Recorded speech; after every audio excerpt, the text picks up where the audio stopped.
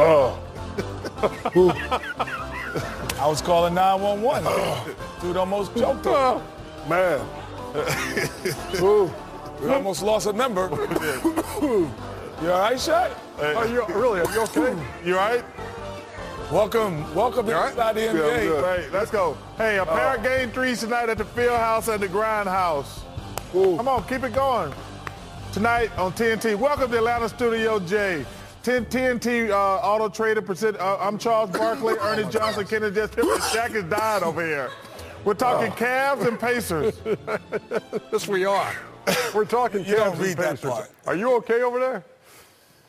I'm good now. Okay. Man. Yeah, he really had to be here just to see how he recovered from it. I was choking America and Ernie wasn't helping me.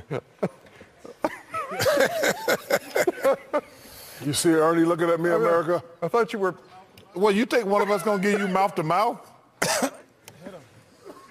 The thing that always amazes me. You know what always amazes me, Ernie? That people actually record it and nobody would help. So whoever was recording it actually just realized that it was serious. I didn't. I just thought he was coughing. Whoever's recording is like, oh, this is TV. And then he coughs. Let's get him. And then he coughs and burps. As we come on the air. Come on, man. Are you all right? Can we Live do TV the show is now? Right? Yeah, I'm good. Live silly. TV. All right, so. Laugh now. Yeah, we are. So. Later. I want to know about this. Criticism or motivation when it comes to Paul George, who after Game 2 was getting on Lance Stevenson. He said he's got to work on his body language and has to control his emotions more. And Lance was kind of upset because Kevin Love was wearing him out down low on a few possessions in a row. You find it interesting that Paul George would say somebody else has to look at their body language after what you saw in Game 1, Chuck? Paul George is disappointed me after the update, the fundamental, just throwing his hands up and down after Game 1 and criticizing guys after Game 2. You have to wonder, is Paul George, is he in or out?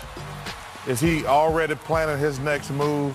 But he hasn't been a good leader. Ernie, as a leader of a team, your job is to uplift the other guys.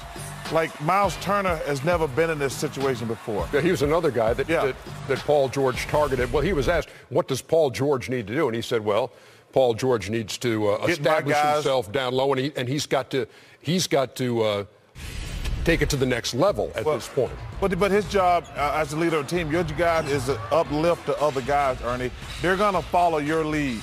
And your job, me and Kenny talk all the time about coaching. Coach and Kenny and me and Kenny agree on this.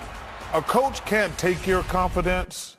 Give you confidence. He can't give you confidence, but he can take your confidence. Definitely. As the leader of a team, or the other guys around you, he can't give you confidence, but they can take your confidence, and that's what Paul has been doing. Shaq, would you like to weigh in? Well, I've done both. I've been able to look at guys, test them out. For example, Kenny's from New York, so I know he can take it. So, a lot of times you have to talk hard to guys to get them to understand. At this particular moment, though, I think it's the wrong time to say that to the media. In the playoffs, down 0-2, this is the time for you to put, Lance in the room and say, hey, I don't like your body language, bam, bam, bam, bam, bam. But I've done both. But Lance is a tough guy from New York. He could take it. A lot of guys I couldn't do that to. Like, I could never talk to Devin George like that or Travis Knight, guys like that. But, I could talk to Kobe like that. I could talk to D-Wade like that. How about a kid like Miles Turner?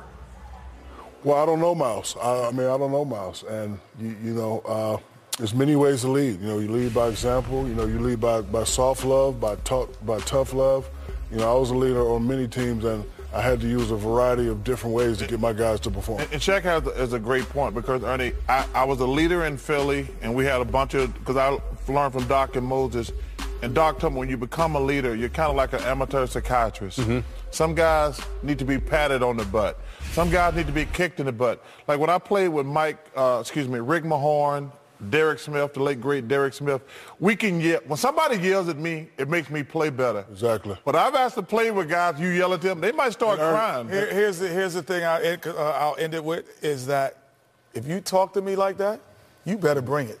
If you come in next game and you over here giving 17 points and you screaming on what I should be doing and you supposed to be the star player and you get 17 next game, me and you going to have a conversation. Right. That's a fair point. Exactly right. Cavs and Pacers coming up.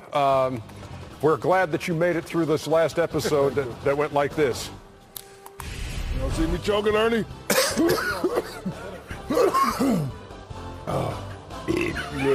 Oh, my God. That's just nasty. Come on, America. I We said, apologize. excuse me, America. Come on, man. That's just nasty. You nasty, Shaq. You nasty. Man. You're so nasty.